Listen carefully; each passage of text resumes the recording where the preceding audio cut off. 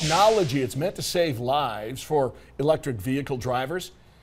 Being made right here in East Tennessee. We got a lot of geniuses around here. Some amazing work being done. There's a new company looking to sell this new tech. The company is called Sapphire. They held a ribbon cutting ceremony today at UT. John Piersos is here telling us what the company has in store.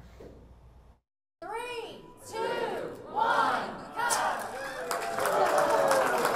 A new safety feature for electric vehicles will soon be made and distributed right here in East Tennessee.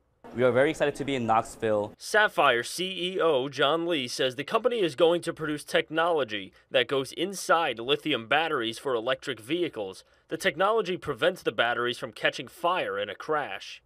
Just as when airbags first came out, everybody said, why aren't airbags in every single car?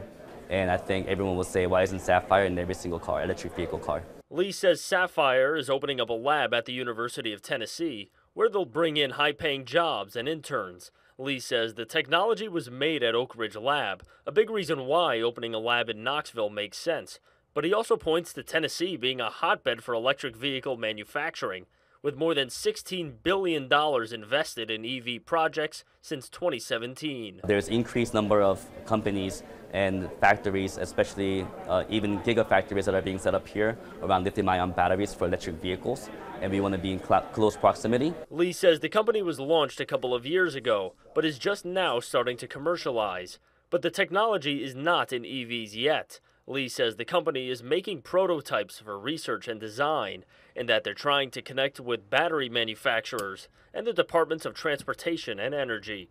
In Knoxville, John Piersos, WVLT News. Sounds like a good idea for your EV, right? Well, Lee says it's difficult to say exactly when that new tech is going to make it into our vehicles. They have to go through a research and design phase first, so it'll probably be a while.